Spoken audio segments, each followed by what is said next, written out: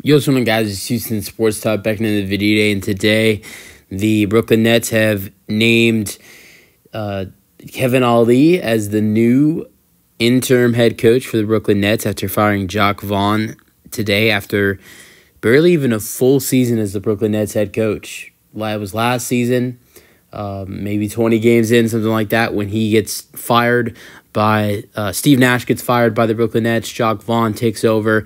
He did a great job in the second half of the season with the Brooklyn Nets. They went to the playoffs, played one series against Philadelphia. They lost in 5. It looked like Brooklyn was feeling really good about their next season with their new head coach for naming Jacques Vaughn the permanent head coach. And it's just been a disaster season for the Brooklyn Nets, and they're outside looking in the Eastern Conference. Jacques Vaughn, in his tenure with the Brooklyn Nets, has gone 64-65, and the players were very frustrated with Jacques Vaughn's coaching. Mikal Bridges and other players were just frustrated with the offense at itself. And I like Kevin Ollie. I think he's a good coach. I mean, he has a college background. He also coached in the G League, coaching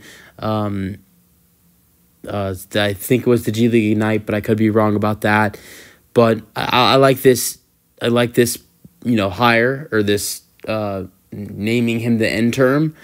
But I would think, depending on how good he does, and how good this team does, I don't think they'll do anything special. I think Brooklyn, I wouldn't keep another intern. You tried that once. Jacques Vaughn was great after what we saw from him last season in the Brooklyn Nets team. They were great.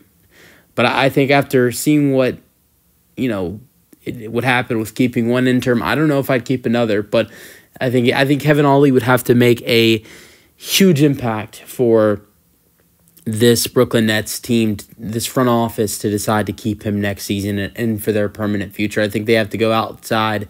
They have to go, to the outside of coaching job, for a coaching job for them to bring someone in for the next season in 2024-25 season. Let me know your thoughts in the comment section, and peace out.